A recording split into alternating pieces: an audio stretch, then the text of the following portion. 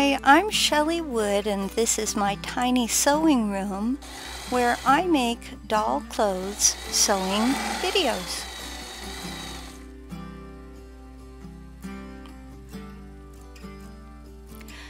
Today I'm going to show you how to make a pair of wide leg pants or jeans to fit 8-inch dolls like the model horse rider dolls and similar sized dolls. The pant legs are wide enough to fit over boots. Now, before we begin, please go to chellywood.com to download this free printable PDF sewing pattern. There's a link below this video on YouTube to help you find it. Use your pattern to cut out 4 pant legs. Lay one pant leg on top of another, keeping right sides together if you're using fabric where it matters. Sew the crotches together. Note the red thread. I would normally use blue thread,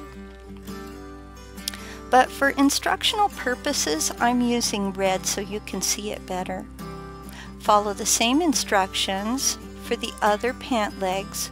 So now you have 2 with the crotches sewn. Clip the crotch seams for each, like you see me doing here. Now the best scissors for this are these teeny tiny snippers, and I have a link to those in the description below. Open the pant legs up like this, press your seam. Do the same for each pair of pant legs. Lay one pair of pant legs on top of the other pair, keeping again those right sides together or finished sides together. Sew the out seam. That means you'll sew from the waist to the bottom of the pant leg. Open this seam up and press it. Along the top of the garment at the waist, fold the edge of the fabric once, a tiny fold, and then fold it a second time with a deeper fold. This will create a casing. Now here's a video clip to help you understand it better. So you give it a teeny tiny fold, and your pattern shows where this first fold should be. And then a deeper fold, and again your pattern shows where this fold should be. So follow the guidelines on the pattern. Sew along the very bottom of your casing. I like to use a whip stitch. If you need help with the whip stitch, you can look in the description below this video on YouTube, and you'll find a link to my whip stitch tutorial. Now that your casing is done, measure your doll's waist for elastic. It's a good idea to give the elastic a little bit of overlap. Attach a safety pin to one end of the elastic. You want a very tiny safety pin for this. Send your safety pin through the casing. Secure the elastic in place with a straight pin. Alright, so I'm pushing my little tiny safety pin through. These are the gold looking, they're actually brass, but gold looking safety pins. They're very small. You kind of have to jiggle it when you get to that seam that you've already made, because it can be tricky to push it through there. And then you just insert a straight pin. You want to check to make sure that the straight pin went through the elastic and the fabric.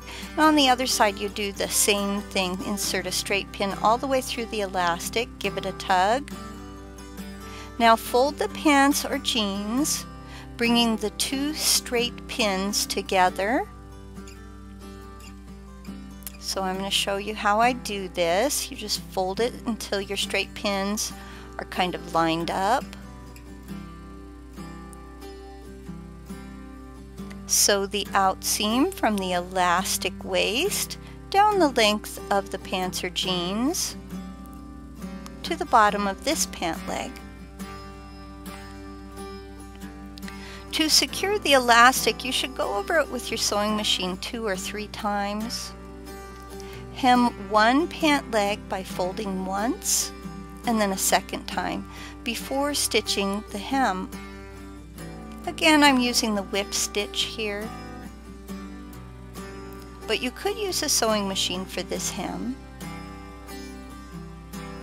Now fold the pants like this.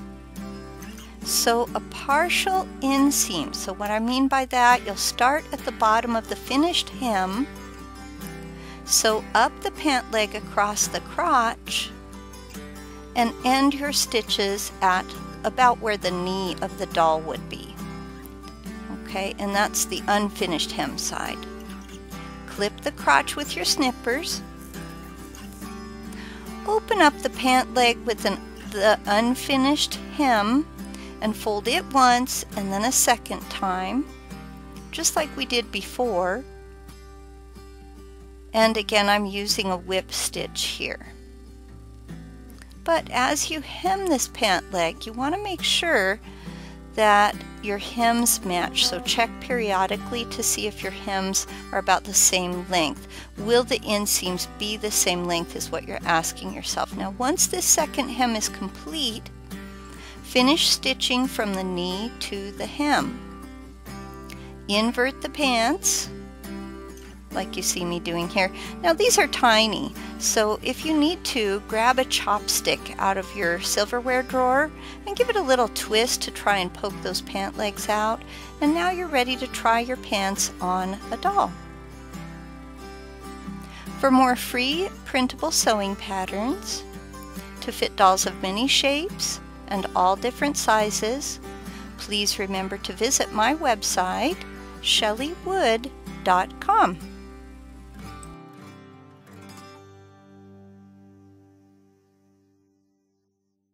Hey, did you know that you could design your own doll pants patterns from scratch with just a limited amount of sewing knowledge? Pattern design is made simple by connecting your doll's measurements with a template I give you during my course.